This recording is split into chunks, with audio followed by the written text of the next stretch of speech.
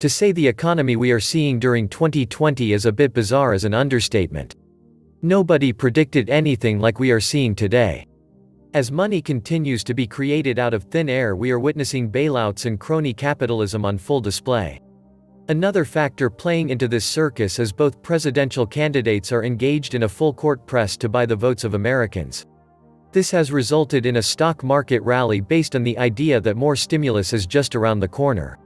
Those interested in getting a handle on what is really happening should keep front and center a few facts that might help them better understand just how whacked out and bizarre things have become. Every $1 trillion the Federal Reserve and American government injects into the economy adds a massive $3,333 per man, woman and child in America.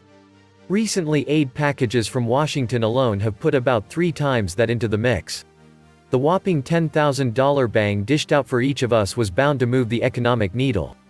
Adding to this distortion is how it has enabled countries throughout the world to enact similar stimulus packages without lowering the value of their currencies in relation to the dollar. The true state of the economy has been papered over by the injection of trillions of dollars of freshly created money being injected into the mix. This has resulted in a liquidity bubble that masks reality and perpetuated several myths that are destined to come back and bite us. The assumption that unlimited monetization is sustainable and cost-free has never been proven to be the case. Today, those promoting it as a solution to our problems claim are assuming that soaring public debt is no problem so long as interest rates are ultra-low and have been assured by central banks across the world this will be the case going forward. Adding to the bizarre nature of this economy is that this is the first recession where incomes have gone up rather than down, and we have even seen the net worth of many individuals take a huge leap. This has added to the idea that the current situation is sustainable or will lead to a real recovery. The data we are fed each day is very skewed. An example can be seen in the GDP, which in the third quarter is expected to increase by as much as 30% from the previous quarter. This is of course due to the stock market and economy directly responded to the fiscal and monetary stimulus we have seen. To clarify, GDP growth in the second quarter was the worst ever recorded at -31.4%. Assuming we are getting back most of that loss by spending trillions of dollars is not a victory. When you consider how abnormal things are and how many sectors of the economy lay in ruin, it is crazy to say all is well. Many people have already factored in a second CARES Act in the range of $2 trillion will be passed sometime in the fourth quarter. This would represent about a 25% increase in government spending over the third quarter. History shows that as government spending grows sequentially larger, each additional round of spending will have less impact. This is where we get into the area of diminishing returns and how many dollars are required to generate $1 of economic growth. More debt is not the key to stronger rates of economic growth or prosperity, and this is why debt-supported fiscal and monetary programs fail. In the last 4 decades, debt has soared and governments have diverted tax dollars away from productive investments into the service of debt and social welfare. Factor in all the money squandered on unending wars and you see a large number of wasted opportunities to set our financial house in order. Trade is another area where we have masked our pain. For years we have had a rocketing trade deficit and seen jobs offshored in an effort to lower corporate cost. While this has kept inflation in check by reducing the cost of many consumer goods, it has also resulted in much of America's wealth being squandered while strengthening our rivals. This dovetails with the growth of crony capitalism, an economic system in which businesses thrive not as a result of risk, but rather as a return on money amassed through a nexus between a business class and the political class. The weakness in our economy is evident when we look at the total hours worked. It is clear we have not bounced back, but even this does not give a clear picture of how far much productivity has recently fallen.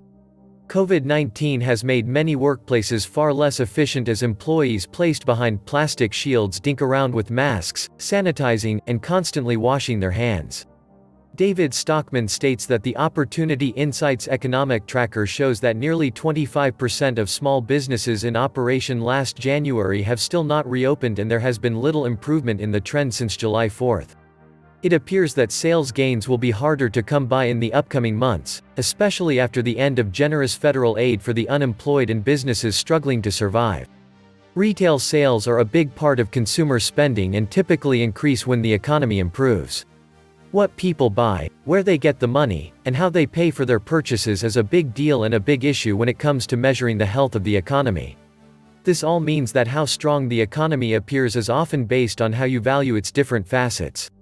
It is hard to deny that traditional book value makes sense in an economy composed of factories, farms, and shopping malls. What we must question is the value of things like intangibles like patents, licensing agreements, proprietary data, brand value, and network effects. We have seen the total value of corporate intangibles has risen to over $20 trillion from just 17% in 1975. These assets now represent a record 84% of all S&P assets. It is easy to argue the Federal Reserve is now caught in a liquidity trap. If interest rates do not remain low, debt cannot continue to grow but will implode as defaults soar, causing the economy to stall out. One of the most striking aspects of our current situation is the central bank's only remaining policy tool is more liquidity and claiming there is little risk of inflation. This is evident as day after day countries step up to the plate and reveal new stimulus plans. The problem is, cheap money tends to increase speculation and leverage as people discount risk. This also has the effect of elevating prices. This does not mean we have reached the end of this madness, but it cannot go on without consequences. A big issue is the SIBO's prediction long-term economic growth is set to fall below 2%. This compares to an inflation-adjusted economic linear growth trend of 3.2% from 1947 to 2008. Following the 2008 recession, the growth rate dropped to roughly 2.2%. This is problematic because instead of reducing outstanding debt problems, the Federal Reserve is providing policies that foster even greater levels of unproductive debt and leverage. These policies are also widening the wealth gap, increasing dependency of individuals on the government, and moving society towards socialism. Many seasoned investors see we have entered the area of peak insanity, and are in the kind of market that only emerges during credit bubbles. Thinking economic strength will flow from giving more money to small businesses that might otherwise lay off redundant employees is just ridiculous and does little to keep these companies strong. We should not assume that moral hazard is simply an old-fashioned theory that has outlived its usefulness. The potential to enter a self-fueling doom loop still exists. Confusing the economic stimulus and humanitarian social safety nets aimed at helping needy workers is not the same thing and is bailing out reckless companies and allowing them to muddle along. One lesson we have learned this year is we should not expect things to revert to normal anytime soon. This was the Nomad Economist. Please like, share, leave me a comment, subscribe. And please take some time to subscribe to my backup channels. I do upload videos there too. You'll find the links in the description box. You will also find a PayPal link if you want to make a donation. Thank you wholeheartedly to all those of you who have donated. Stay safe and healthy, friends.